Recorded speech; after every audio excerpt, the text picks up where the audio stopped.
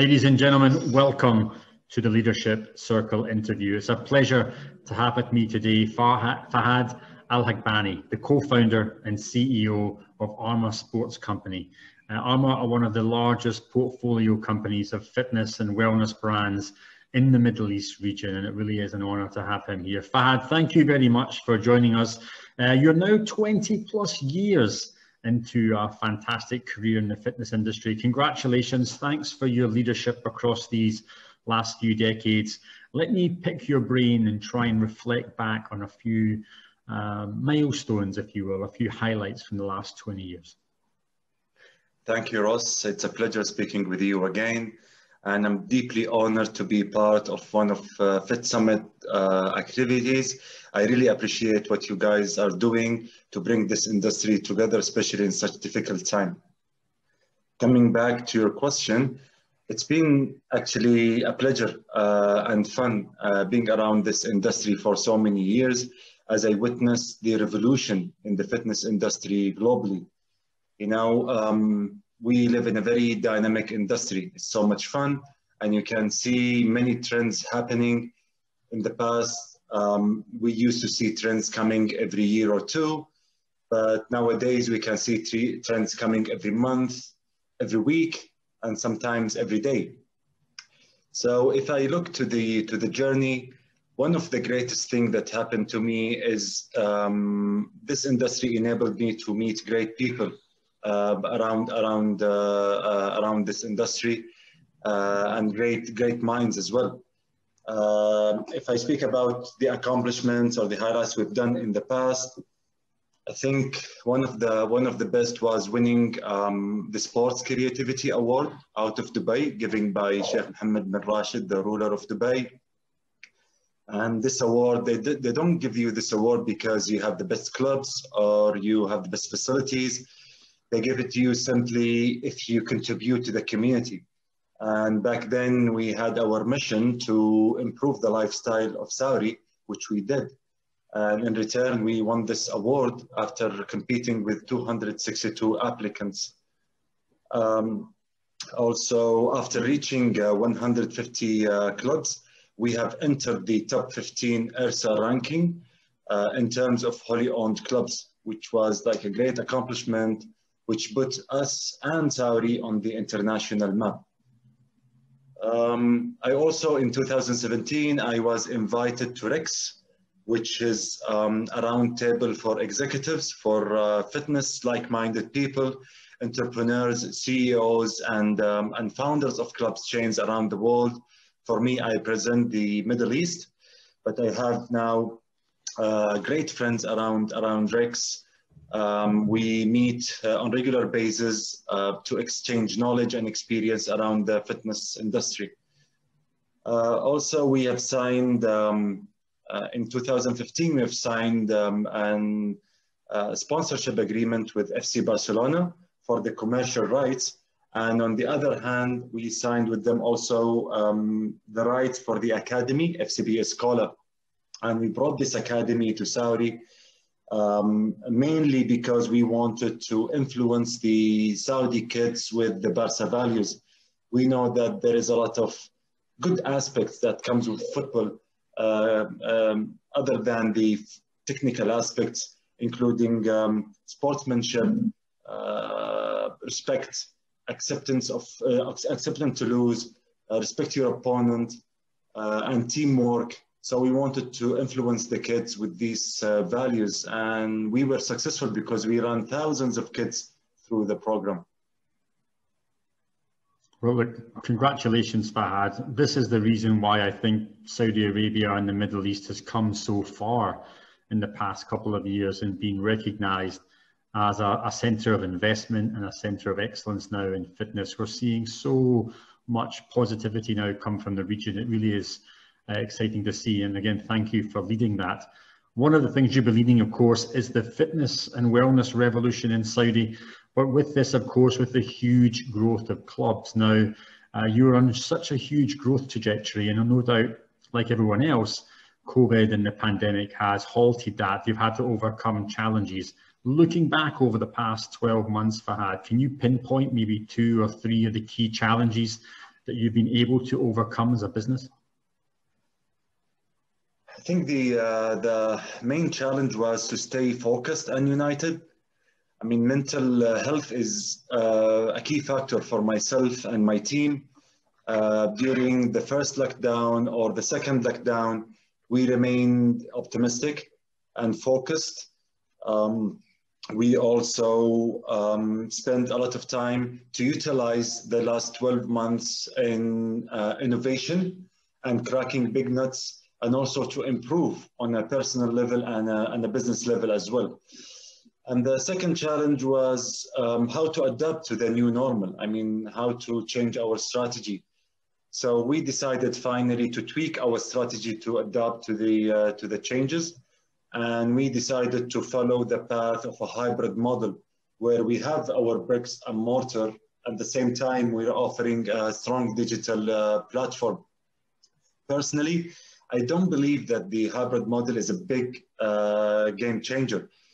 We had to react to the changes. And this is one of the challenges that we are still facing, but we continue to tweak the strategies because we lived through 2020 and now we're in 2021. New things are happening.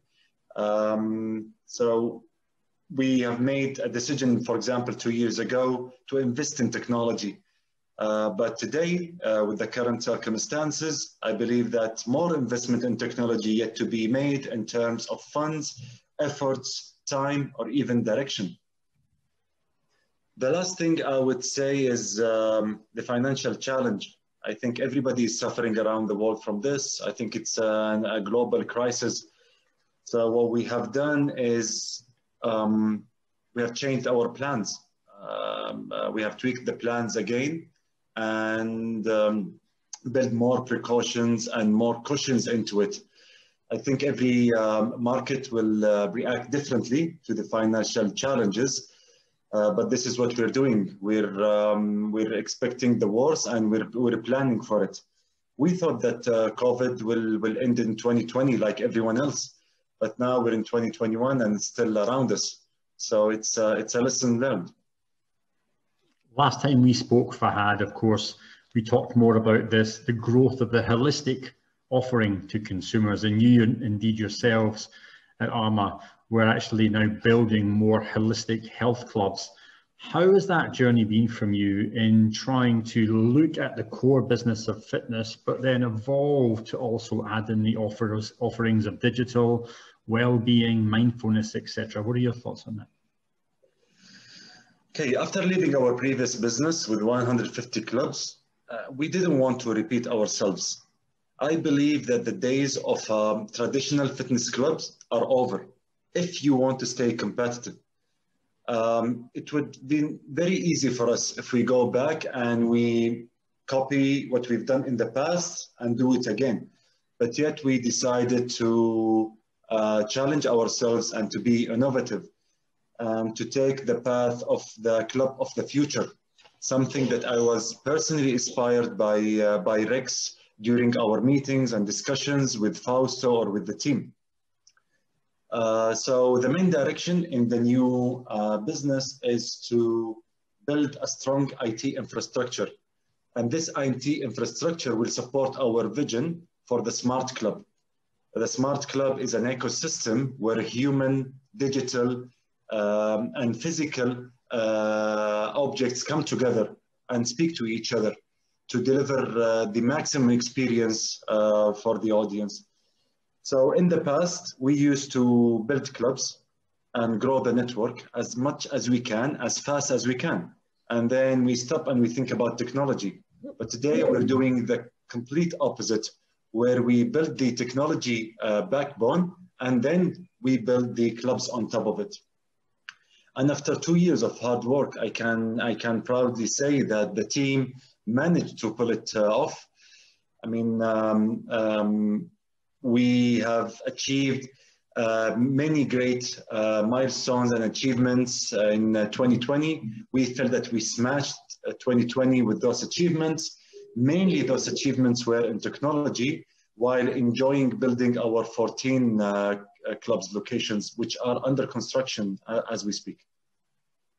Now, part of this journey is staying close to your customer, Fahad, and being so connected to technology allows you to be there with your customer.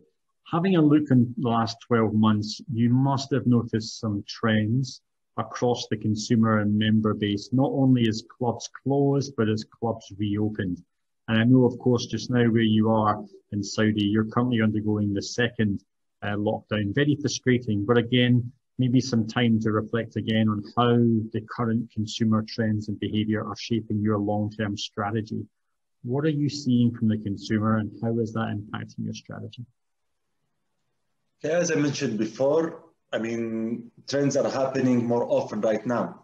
And today we are hardly catching up with new trends. They are coming up like every day or every week, as I said. From home workout to new apps to new concepts. So maybe the most thing that dragged my attention was macro gyms because it serves small group training and personal training. And if you look to the global top trends or fitness trends in the last few years, you will find personal training and small group training are there. So today, the macro gyms caters to these categories, which is an interesting concept, and we're keeping an eye on it. Of course, at-home workout continues to surprise us, either before the pandemic, and they grew even stronger through the pandemic. Take Peloton, Mirror, Tonal, Fight Camp, and the interesting wall unit yoga 3 Sages. All of them are doing a great job, and it's a great technology as well. Speaking to our suppliers and partners around the world, we know that the people are buying home accessories like never before.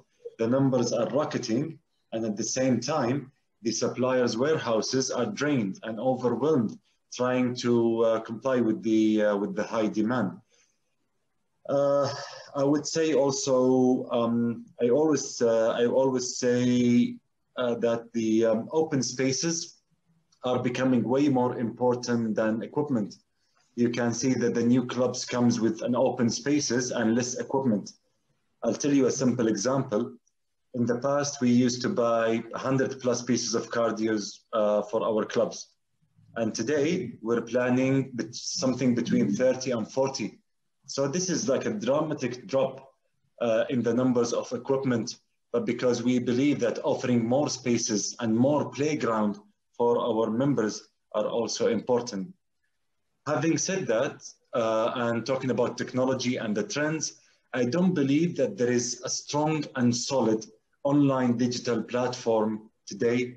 You have different players in the market, but they're offering inconsistent content.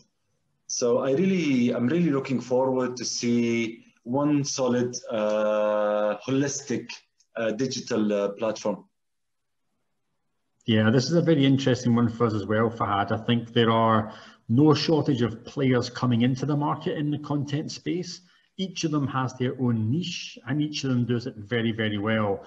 But somebody at some point is going to build the content platform to end all content platforms. And that's going to be an incredibly exciting race, not just for the industry, but of course, for the consumer.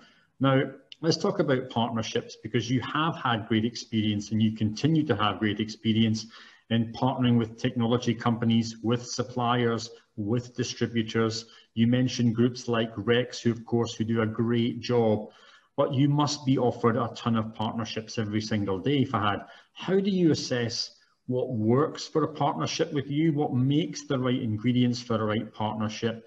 And maybe an example of two, maybe aside from Rex, of partnerships that you value. Actually, it's one of my favorite subjects because we have maintained perfect relationships and partnerships around the world in the last 20 years. I remember when I joined my brothers in the business in the first fitness club chain. I was young in high school back then. And shortly after, I became the face of the international communication, and I really enjoyed it. For me, partnerships is all about respect and trust. We have done great deals and great business with all our partners and our suppliers around the world for 15+ years without having contracts. It was simply based on a handshake. And this is the trust and respect that I talk about. But we, in 2018, when we were ready to take our previous business to the IPO and take the company to the public market, we had to comply with corporate governance. So CMA here, the Capital Market Authority, one of their regulations was to document all the contracts. So we had to document them. But other than that, we were happy dealing with all of our partners globally based on trust and respect. I would say also identifying a successful partnership for us will be a combination of different things, including shared vision, commitment of collaboration, support, reliability of products and services. This is also important. I would suggest that you should meet with your partners on a regular basis. In the past, face-to-face. Nowadays, you can use any online platform to communicate. And I think this communication, whether it's informal or formal, will revive the partnership and the relationship and will grow it even stronger. Well, I think you've got great examples there, Fahad, of relationships that have gone through the good, the bad, and the ugly and continue to add value on either side. Let's maybe move focus now. I read in a recent interview with our partners at HCM, a fantastic magazine, about a latest initiative you have with Amazon and its Alexa project. Could you share a little bit more about that, please? Okay, it's confidential, but I'm happy to shed more light and give you more details. Something I didn't say before. But first, let me thank my two mentors in life. My brother Abdul Mohsen, who's my oldest brother, who introduced me to this industry when I was young, and also Fausto Digirio, our CEO of the Rex International Group, who always pushes me to innovate and to be the best version of myself. And they both have a great trust in me. Fausto always says that voice control is going to be the world's future of communication. And I listen to him and I believe him, as I always do. So I took this and I went back and I thought, how can we bring voice commands and voice controls into our clubs? And one day the idea clicked after I watched a video about Alexa for Business. And immediately we reached out to Amazon, and our IT director, he spent almost 6 months of R&D with Amazon team to work on the proof of concept, because you can see Alexa at home, you can see Alexa in corporate offices, which is Alexa for Business. You can see some of the hotels having Alexa to control, lights and different things in the room, but it never happened in the fitness space. But I'm happy to tell you today that we will be the first club in the world that enables members to book services through Alexa. So you can book classes, you can check trainers' schedule, and also you can check trainers' bio all through Alexa. And of course, we are still working with Amazon team to add more content and to improve, to enable Alexa be more helpful for the members and for us. Well, thanks for that share. That is an incredibly exciting time for you, Fahad. So congratulations to you and the R&D team for getting that up and running. Look forward to seeing it in action. Now, once this pandemic's ahead, the future is undeniably bright for this industry, and especially for yourself. You've got so much planned with investments into your club businesses. Can you give us a couple of milestones coming up? I know you've got not only BeFit, but Optimo as well, but what's coming up on the horizon for you and your club business?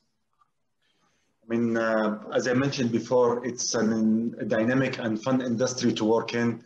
And every year it's an excitement year for us. We simply love what we do. We wake up every day excited to work in this industry, because not only because we're having fun, because we're changing people's lives. And changing people's lives is part of changing the world to be a better place. And this is something that I always dreamt of. Coming back to your question, and as I mentioned before, we have 14 clubs now under construction as we speak, and those are scheduled to open between 2021 and 2022. So Optimo, which is the high-end offering, it's a hotel experience. This will open, is set to open in June 2021. We have BFit, which is the premium offering. It's for the People brand, and it's set to open in April 2021. And we also launched the development of our budget offering, and we call it Train, and this will open next year. So these are our three offerings, from high-end to premium to budget offering. And to be honest with you, we don't want to build 150 clubs like what we did in the past. This is a box that we checked and a dream that we achieved. And today we want to build a small and intimate network, focusing on service. In the past, we were leaders in terms of numbers across the Middle East. And as I mentioned, we reached number 15 worldwide. But today we want to be leaders in service. And honestly speaking, having 30 clubs in very prime locations and delivering a great service and experience to members is far way important and for us than having 100 clubs scattered around the country. So this was like a lesson learned the hard way for us. Well, raising the benchmark in any industry, Fahad, is of course very challenging, but it's exactly what we need to do as an industry, continue to raise the bar. I really resonate with your last comment about trying to make people happier and healthier. Now, when it comes to happier, of course, one of the key words there is mental well-being, mental health. How are you looking at that as part of the holistic offering in tomorrow's marketplace? Yes, people can get fit, but it's important they stay well. How are you addressing that in your future clubs? Okay, first I would like to say that mental health has extremely low awareness in Saudi compared to the rest of the world.